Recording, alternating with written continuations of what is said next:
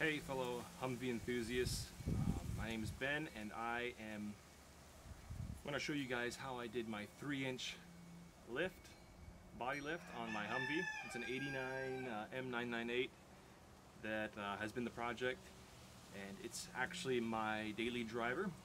I don't have any other car or vehicle besides it, so it needs to be practical and I need to get things done on it, and I'm also on a budget, so this project has been fun, and I just want to show you guys how I did this 3-inch lift.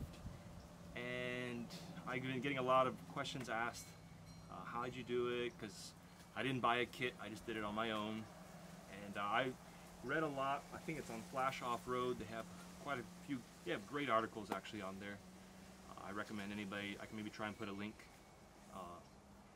in the description on this video for that, but they have a ton of info.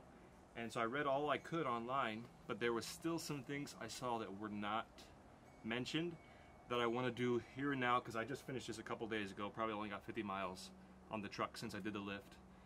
But a few things that I didn't see online anywhere that I want you guys to know, and also just some guidelines and pointers, because there hasn't been a really thorough video I saw. I'm not saying my work is thorough, no, not at all, but there is some stuff that I need to show while it's still fresh in my head, because I'll forget.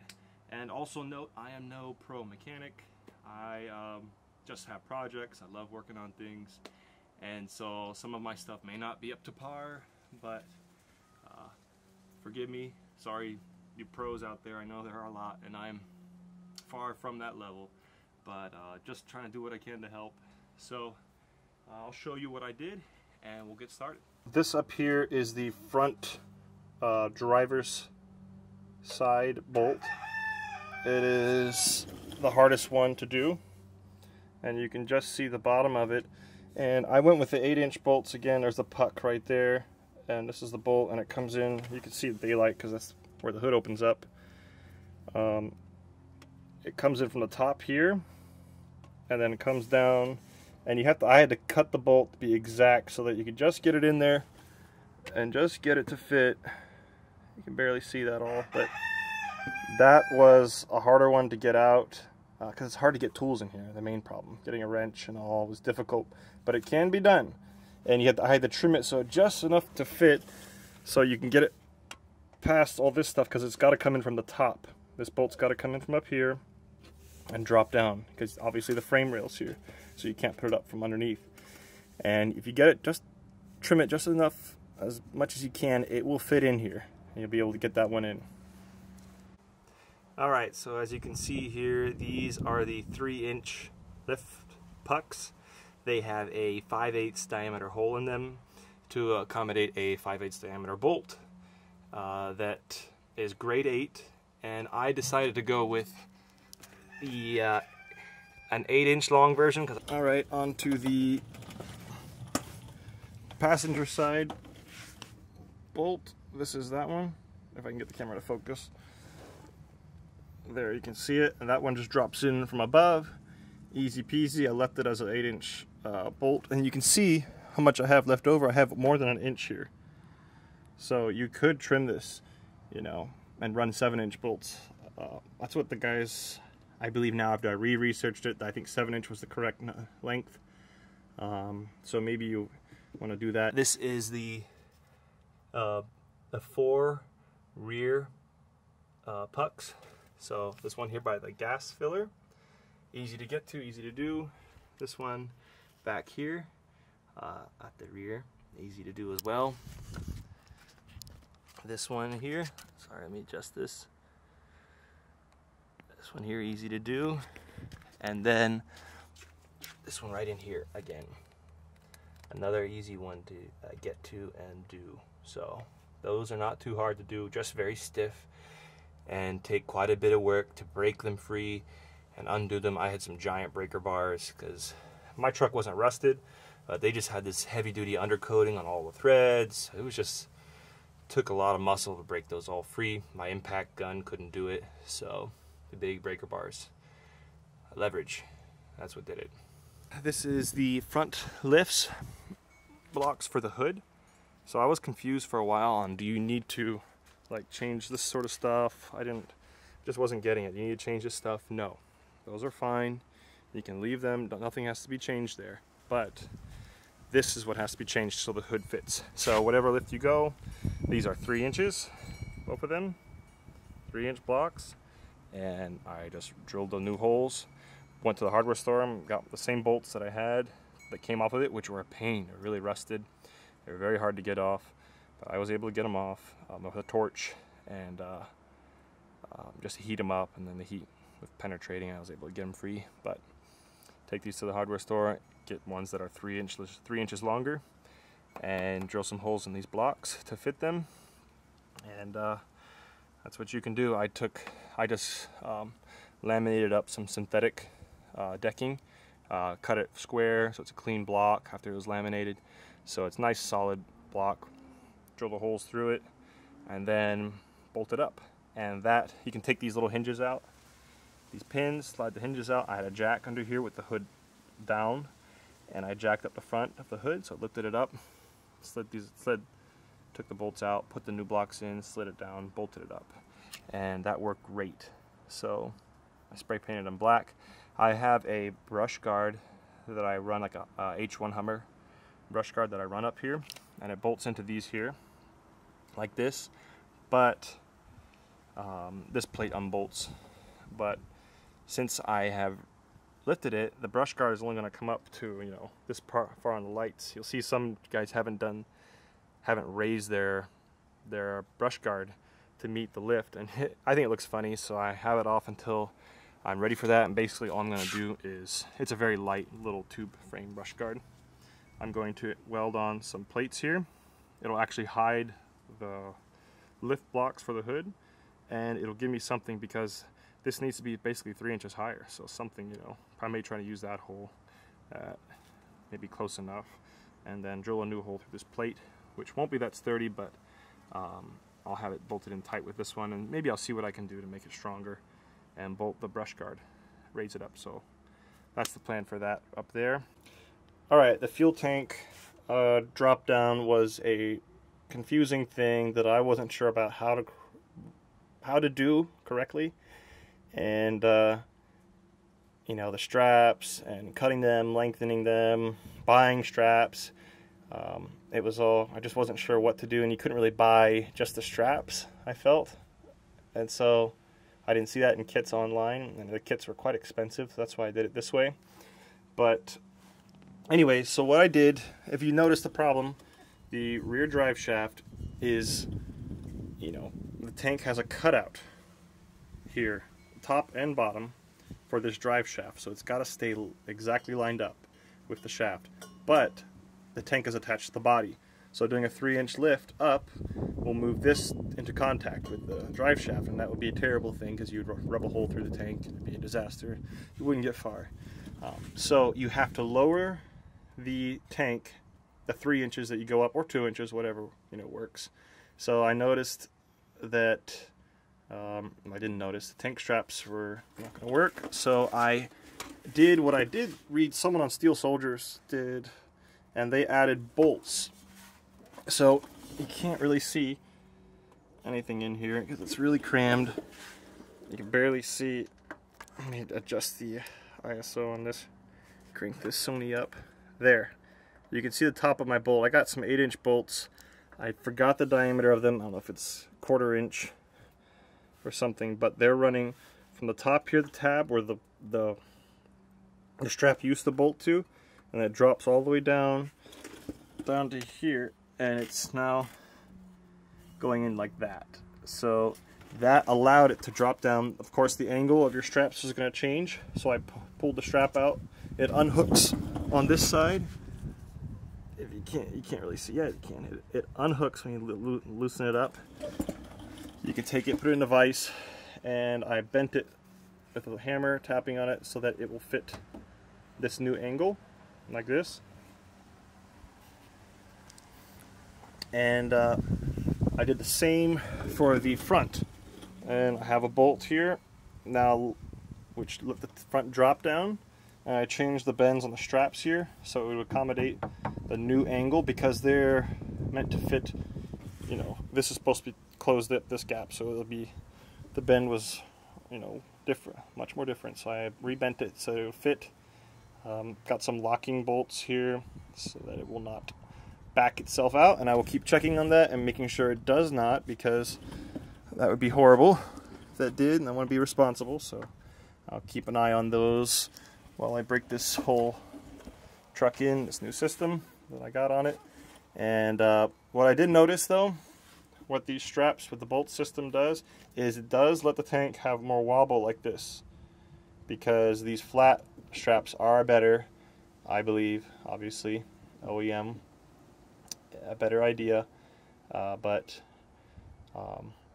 I wasn't too confident on my welding abilities to cut these and lengthen it 3 inches, which if you're good at welding or have a buddy, that's probably the best way to go, or just buy them. But again, if you're on a budget, you can use the bolts, bring it down. You have a wobbling issue then because it's got play, because the bolts can pivot in the holes. So what I did is I added these 200-pound each heavy-duty zip tie straps around the frame, just to hold it up tight against that frame, which it really always was. It was a really tight gap here. So this just brings it in tight like that. And I have 2 here and 2 in the front. You can see them up here. And so 800 pounds of zip ties, rated pound of zip ties, just holding it off to the side. It wasn't much, just a little bit of wobble that it had, but this way, if you're in gravel or off-road and stuff, it will just not start to want to drift and make periodic contact with this now that it's strapped in tight. That's solid. Also fuel in the tank, because I had it pretty much empty. That's a good point when you're doing this job. Run the tank down to almost nothing, and then do it so it's easier to move around, and you can use a knee even and lift it up while you're adjusting the bolts and all that. It just makes it easier. But I had a jack with a piece of lumber here, and just was able to go up and down with it to get it right where I wanted it, and then bolt it up and play around with it, because it will take some of that. And that's the nice thing about using bolts, is if your measurements are just quite not right on the tabs, you have to cut and re-weld, of course, but the bolts you can adjust, bring it down further, or tighten it up, bring it up further. So there is some of that, which is nice. I did like that idea, and I will probably do something better than these 200-pound zip ties. I may get some straps, but I don't want to chafe into the tank, so I may have a rubber pad that goes around them and some solid metal straps or something. But this is my daily driver, so I need to get it back on the road safely. I'm keeping an eye on these and making sure that's okay.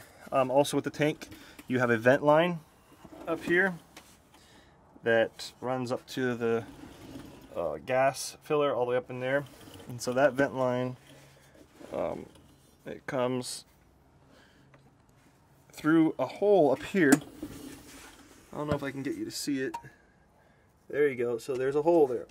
That hole is where this vent line runs through. And now it's dropped down. It couldn't quite make it. It's very, very stiff hose. Not flexible. It's like a hard plastic hose. And it's a pain to get these off, but they will come off. So I decided to run it underneath this support for body brace. And I had to cut it and extend it so it could make that. It may be able to on your own if you can, but you won't be able to get the fitting through the hole. So I just had to cut mine. I got a pipe cutter out and just clipped it. And then I added a inline filter, because it's what I had around the house here, that fit the diameter properly of the hose. And that, if I can get the camera to focus on it, that allowed me to just add an extension. If you get a piece of pipe or something that's more proper, that'd be better. Again, forgive me guys, this is just what I had right around the shop with me, and an inline filter just to make that extension that I needed, because I did have to cut a little bit out and to get it lowered. So forgive me, but these are the kind of the temporary solutions, just showing you what you'll have to do if you go through this stuff. All right, so this is another challenging part of the whole job, is the tank fill changes. I may have a still picture I can add in to show you what happens, but obviously the filler or pipe is steel, and it just comes and runs straight into the tank. But now that the tank is lower, the body's higher, it doesn't work because it goes like this. You need like a Z hose basically. So I searched and searched. It's a 2-inch hose. I searched and searched to find what would work. Finally found this pipe from this hose from O'Reilly, I believe. And I can try and find that number, but really it's not perfect. So it touches still a little bit of the frame right there, and it's a little bit squeezed. It has an elbow and it comes up and then goes like this, but it didn't quite have enough because it is quite close. I mean, the plastic end's like pretty close there, and it needs to come abruptly up and then turn this way to come out. So it does touch, does push a little bit in on it. I filled it up with diesel and it worked fine, so it did work, but I had to cut this pipe as well. A lot of guys are recommending cutting this pipe so it comes back so you can have a hose that has some give, because otherwise the metal pipe comes right, I cut about 8 inches off of it. It comes right up to here, and it's so abrupt it's hard to find anything that'll work. So I cut the pipe back a bit, added this hose, and that works now. Clamped it up, everything works. I had to pull this out. It wasn't that much work. Pull this out, cut it, put it back in, fit the new hose, which is kind of a pain to get this one on here, but everything's tight. But I was able to get it all on there, and you could do it too. Also, another thing to remember, guys, is there's some fuel lines running from the tank. Ooh, let me crank this. Running from the tank here, and they are running along here, up here. Some fuel lines. You're gonna need to unbolt those because they're bolted to the body, and the rest of this, and one more up, I believe, up here. You're gonna want to unbolt these. Those are also something that's connected to the body, and the other end's connected to the frame. So be careful with those and unbolt them. I never had any issues with my electricals, wires, cables. They all were okay. So in here on the cab, I had to cut out, I believe it wasn't, oh, I'm sorry guys, I don't have anything to show here, but it was like maybe 1.5 inches I had to cut down on this. But you'll just see as you're lifting, you see, oh, I gotta cut. You just make some little cuts, basically cut a V into this and lowered it down. The OEM one on my Humvee didn't have a slot to replace, so I had to clip it and rip it out, and the rubber was falling apart anyways. I reused this little bushing that was on it, so that you need that, so it has your steering shaft can turn freely. And I bought a new one from Hummer Parts Guy. I think it was like 20 bucks something for this new one, and it has a gap here so that it can sorry about focusing, so that it can be split and go over the new one and fill up this gap nicely. And I added a little bit of like a sound deadener, that tar kind of like foil backed stuff here to just cover the gap, because man, it was barely any gap above here, barely any gap really. So I just added this little piece, got 3 bolt holes in on this rubber piece so it holds it in. This 4th one would have been in the gap, so you could, if you're good at riveting and cutting, cut a little aluminum piece, rivet it in here, then you could put this last bolt hole. But I just did this little bit of tar stuff, sound deadener kind of stuff that sticks well, and sealed up that little maybe 1/4 inch of a gap I had. Alright, another thing to remember when you're doing the lift, run around and always check stuff as you're jacking it up so you don't tear anything apart. I noticed, this is something that wasn't mentioned online, that was a stress point, was these 2 fuel hoses. This one was fine, but this other one is a heavier one, it was not. And it comes from the fuel filter. Forgive me on not knowing what exactly these ones are, but it's obviously a diesel line, had diesel fuel coming out of it, but it had torn right here from the lift. And so that's why I had to replace this one. And just keep an eye out on these fuel lines, and keep an eye out for everything. Listen carefully so you don't break things. But that is what I had to replace. Also, I like how much space now I have. After doing a 3-inch body lift above the engine, I've been adding more insulation and stuff. Not to let the engine get too hot, but just to keep the sound down, and just quiet it up. I also want to do this big of a lift, the 3-inch one, because if you want to do a come-in swap, you gotta at least have 3-inch. So that's kind of why I wanted to at least get to the 3-inch, because if I ever want to do a swap, I got this part of it done already. So it's ready for the engine. If I go that route, we'll see. Another area that needs, I think, attention that didn't get attention online was these hydraulic lines. These are actually for the brake, that brake booster, I believe. These go to down to your pump, down to their hydraulic pump, way down there. And these were very tight doing this lift, and no one really mentioned that. So be very aware of these lines. Make sure, if you're doing a 2-inch, I think you'll be fine. But if you're doing a 3-inch, you need to watch these lines.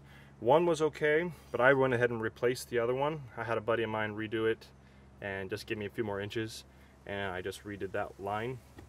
He was able to keep the fittings and everything and just add, I mean, you could probably cut the hose, put a little extension, but I like to do it. I try to do some things right? So I got this hose redone, added a few more inches so that it would no longer be too tight, because that was something that I didn't hear online. Maybe you can get by with it. I think 2-inch you'll be fine, but a 3-inch probably just need to replace this one hose, add a little bit more line to it, so you're safe there. Another thing, guys, is no one ever mentions to unloosen this bolt here. This bolt goes to your brakes here, your brake deal, and it will, when you're lifting the whole truck, it'll hold on to this, and this is attached to the frame, and this is attached to the body, so you got a problem right there. So this needs to be unbolted, and I drilled a new hole and rebolted it here. I got to tighten that up, but this is something that wasn't mentioned. Please don't do that, because it starts to crack this piece, and you don't want to break that. So just slowly lift it and be listening. Have someone, if you have another person, walk around and watch, make sure nothing's tight. Okay, the other thing for the lift, and again, I'm not sure on a 2-inch, you may still have trouble with 2-inch, but 3-inch for sure I did. So this is another thing that wasn't mentioned online, is the heater core lines. So the heater core is bolted to the body. So that's these. Sorry, let me see if I can get you guys to see this. Crank it up a bit. So these are the heater core lines. They go into the body there, and the hoses were old and nasty. So, and I was seeing it was tight. Things were not looking good doing the lift, so I stopped, unbolted them all, them there, and these ones here. These are this heater core for your heater in your cab. If you want to keep that, which I think you should, if it works, keep everything you can. You know, don't be lazy and try and do it somewhat right. Like I keep saying, you know, some things I'm doing to what I know how, and maybe I need to do a better job. But this is just kind of what I did, and trying to do things as best as I can. So don't beat me up too hard, guys. But I replaced these heater core hoses, which were gross, with some new ones, and added some length so that with the lift they wouldn't be under tension. And I also did is I pulled some of these pipes out and gave them a slight little bit of bends, tweaked them a bit so they would accommodate the lift a little better, because they were a bit tight. The bends, the metal pipe wasn't fitting just right, so I had to bend it in a couple places. I believe I bent this one down further like that, and I may have done something more here, maybe not, but you'll just see. You come to that part, don't force it. I recommend just unbolting it, and remember, when you're going to unbolt it, you're probably going to lose a lot of coolant, and not necessarily from this. The other thing that wasn't mentioned that I came across doing this 3-inch lift was your expansion tank here for your radiator. This hose down here, let me go under the truck and show you. This hose, let me adjust the exposure, oh forgive me guys, here we go, is here. So this hose, which comes to like this radiator, alright, let me get a better angle here. Alright, this radiator hose, this is like this main pipe here, but this one goes straight up to the expansion tank, and when you do the 3-inch lift, this gets pulled 3 inches up. So I didn't break anything, I didn't force it, because I was checking all these things, and I realized that was under a lot of tension as I started to do a few inches of lift. So I learned from my mistakes, guys, and so I didn't break anything, thankfully, but I had to basically unbolt this clamp and the one up there, or one of them, and fluid, I lost all my antifreeze because this is down low and everything drained out. So just know if you're going to do this lift, you're probably going to need to change your fluid. You'll be changing your fluid because it's all going to pour out, unless you have some really good plugs you can just throw in here. But if you haven't done it yet, it's a good idea. Change out your coolant. Maybe you want to change your thermostat out to a 180, which I did. I love the 200 temps. I love that, but that's another topic. Anyways, so this is that lower hose. I recommend getting a longer one. It's got some weird bends to it, so I ended up trying to find the right hose. Couldn't find anything correct, so I got a piece of, I think it's a 1-inch pipe. Sorry, I don't have these exact numbers, from Home Depot, that had an elbow in it, a curve, so I cut it, and it fit just perfect, and it became my extension here on this pipe, which it helped clear the AC compressor better, and it also helped clear, because I added AC to this truck, it also helped clear the exhaust down there, but I added a little bit of this heat, aluminum heat shroud just around it, because it's still sort of close to the exhaust, and so I don't want it to melt anything, so I just did that. Here you can see the shift linkages. You'll need to disconnect these, so when you do your lift you don't want to have those connected and bend something up.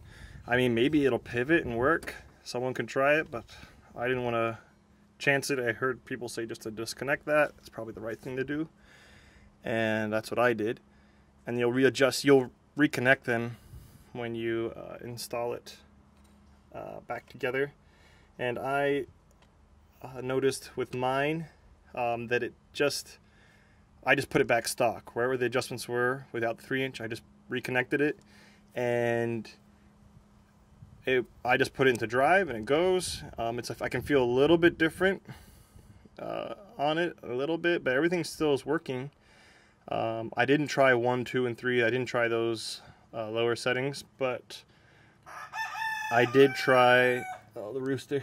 Anyways, I did try the other ones. I put it into park, and I did notice when I go all the way into park, the truck was still rolling a little bit, so I had to pull the parking brake, like the old days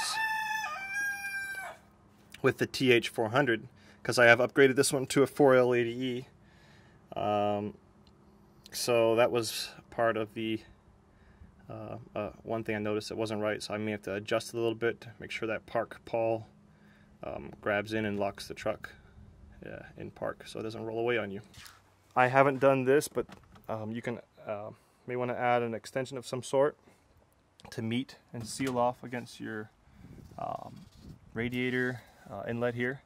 Get something longer than this. I remember some guys were talking about using, I think on the Facebook group, the landscaping edging plastic as a little bit of a skirt to lift it up here, and then put like a pool noodle or AC insulation foam around the edge of it to meet this so it seals, which I think is a cool idea. I may do that. So just so you have forced flow so your cooling system works better. I don't really have any issues, but it's winter time here in Florida, so it's nice weather, but I mean, I haven't had any issues. Haven't had any long trips, but with the hydraulic fan, my Humvee cools so well. So, and lower thermostat and lower 195 fan switch too. The 180 thermostat, it cools really well. As for the expense of the whole job, what I did, I think I paid like 60 bucks for my 3-inch, 3/8 hole drilled in them lift blocks. and the grade 8 bolts were like 50 bucks. They were expensive, and little, I think the 3 bolts I used, 2 bolts maybe for the tank lowering, they were nothing. It's like 6 bucks, I believe. The power steering line, that and the new fuel hose, I think was like 60 bucks, 70 bucks I think for all those. And I think that's it. Just again, antifreeze, and I had to change, I had to add fluid for my power steering and also change out my antifreeze, but you need to do that anyways. It's a good maintenance item. So it wasn't that expensive. It's a pretty cheap way to do it. It's not perfect, and I know, forgive me for not doing a perfect job with this, and maybe I know you could do it better, but I'm just giving you guys some info on what I did, and it really helped. So hopefully this can help you guys out, and it'll work for you guys. Okay.